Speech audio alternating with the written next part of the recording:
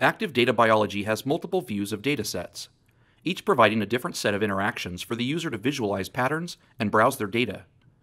The heat map view displays quantitative measurements within a project's dataset, for example, from global proteomics or transcriptomics.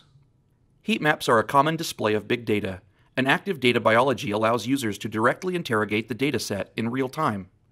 The heat map is available from the home screen or in the menu bar. Heat maps display all the data within an experiment.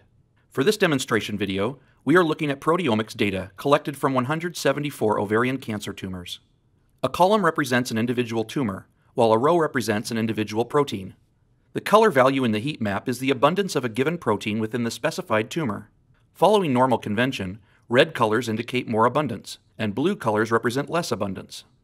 In this data set, there are thousands of proteins measured, and therefore the heat map has more rows than can be displayed. The mouse wheel can be used to zoom in on the heat map in order to display finer details. When hovering over either of the axes, you can scroll the wheel to zoom in or out on just that axis. When zoomed into one of the axes, it can be panned by clicking and dragging on it. Also, you can select a specific region by making a box with mouse drag and drop. A double click on heat map will reset the heat map. Both rows and columns are grouped according to the clusters outlined in the input file. Nodes in the grouping represent more similar rows or columns. For example, the rightmost group of columns represents a specific tumor subtype. To investigate what data differentiates one group of columns from the others, click the blue node to review the metadata. You will first see the Table tab, which displays a series of statistical tests performed on the metadata. In this case, a variety of clinical information about the patients and tumors in this subtype.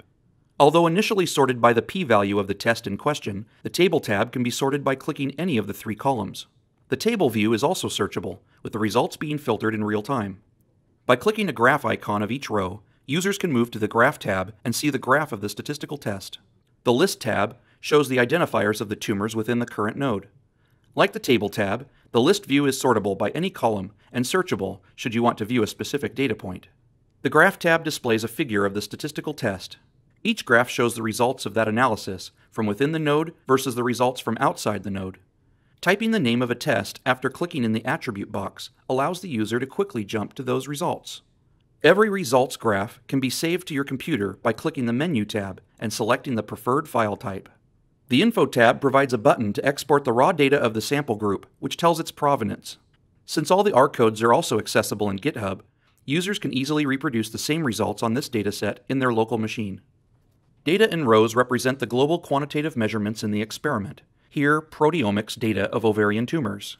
Each row represents a specific protein, and rows were grouped according to similar expression across the cohort. Clicking one of these groups opens a dialog that shows the list of enriched pathways. This window is both sortable and searchable. Additionally, you can pin any pathway to the canvas with the Pin button. Clicking the name of a pathway will take you to that pathway's page. Switching to the Molecular List tab displays a list of the proteins within the node. This tab is both sortable and searchable and allows the pinning of proteins to the canvas.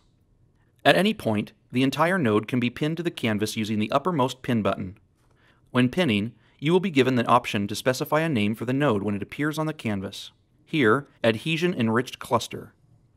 In the same manner of a sample group pop-up, the Info tab allows users to download the corresponding raw data to this protein group.